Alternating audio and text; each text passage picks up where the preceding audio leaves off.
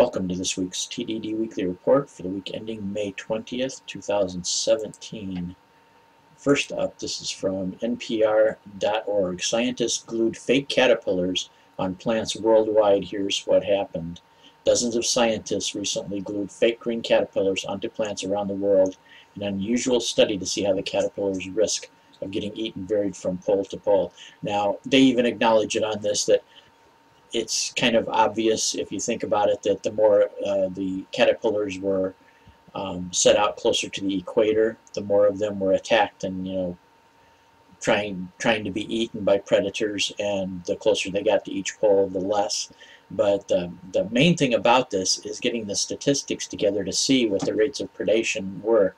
Now, they were not able to, one thing they did find out that was surprising to me is caterpillars were way more subject to attacks by small insects, especially ants, than they were to any kind of predation by birds or any kind of flying, well, birds. Yeah, basically, I really thought birds were the ones that snatched caterpillars up and took care of them and used them for food more than anything else, and ended up being the ants that did that. So the other thing it can do is it can lay down statistics to where if you keep retesting in areas, you can see any changes in predation too, and that way it'll let you know about changes in the environment. For example, if there's way more predation, the next test they do, or the next series of tests they do, if there's more predation in the polar region, insects are spreading to the polar regions. If there's less in a certain area, it could be because something's harming the insects in that area.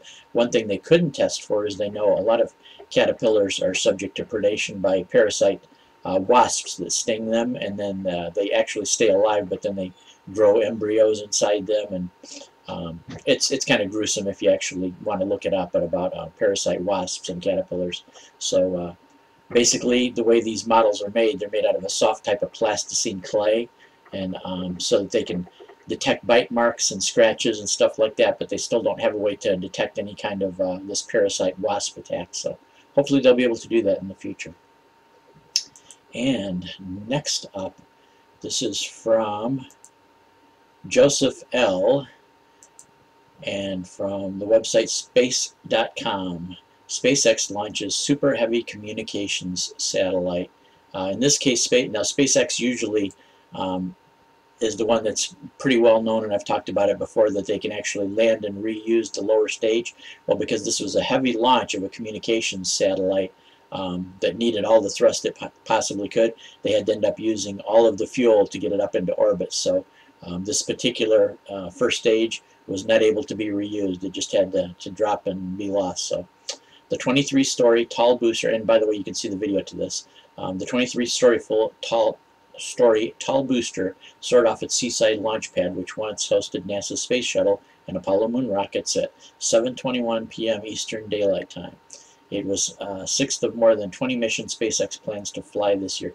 They actually have, even though the fact about 9 or 10 launches ago they had an explosion, they have a backup of 70 people wanting to pay for more missions. So this was a 13,400-pound payload, the Inmarsat 5 F4 communication satellite. It's a commercial communication satellite. If you like having internet service on airplanes and stuff like that, this is something for big commercial uses to supply internet to customers. So yeah, the Falcon booster is going to eventually end up in a geostationary orbit 22,300 miles. You can see during the launch they take it all the way up to a parking orbit. I guess what they do first is they put it into a parking orbit, and then later fire the main engine, whatever is left, to put it up into geostationary orbit. So if you want to, you can check out the video that's included. And next up, from my friend Michael J., and this is from IFL Science, Doomsday Vault flooded after permafrost melts due to climate change. Now, I've been keeping track of this too. It's called the Svalbard Global Seed Vault, and I just kind of assumed if they were going to. Oh, I got a radio going in the background here. Let me turn that radio off.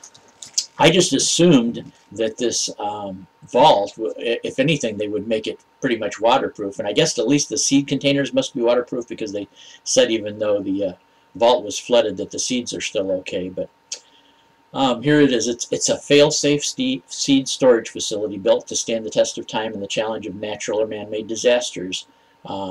The organization tasked with, reads Crop Trust, the organization tasked with protecting global crop diversity. However, the impenetrable fortress easily succumbed to the forces of nature as record heat hit the region.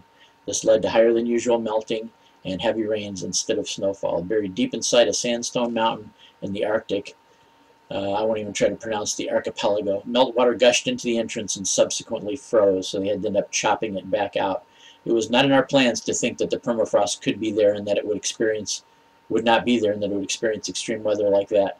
That's not good engineering. If you don't think every piece of ice on this earth has probably been water or water vapor or steam at one time, just like every drop of water has turned to ice at one time, so not thinking of the fact of possible flooding. So I guess now they're going to have to include waterproofing into this idea of protecting the seeds. But yeah, this is something they were supposedly designing a vault to store seeds for all eternity, but kind of neglected the part about flooding.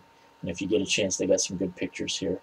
At the end of last year in Spitsbergen, average temperatures warmed by 7 degrees above normal, with the climate rapidly changing and the permafrost melting. Vault managers must now find a way to protect the world's largest collection of seeds. They're going to dig trenches and try to divert the meltwater and also install pumps too now. I think they need to do a little bit better than that too, because if this is supposed to last, thousands of years or hopefully tens of thousands of years, who knows, you're not going to have necessarily guaranteed power to power the pumps and stuff, so you need to do a little better job than that. Maybe put it somewhere where you've got natural drainage, or pick another location, maybe high up in a mountain or something like that. Maybe just build the vault in another location. But didn't quite think of this when they designed it, I guess. So anyway, thank you everybody that sent in the links. I really appreciate that, and take care everybody. I will catch you next week.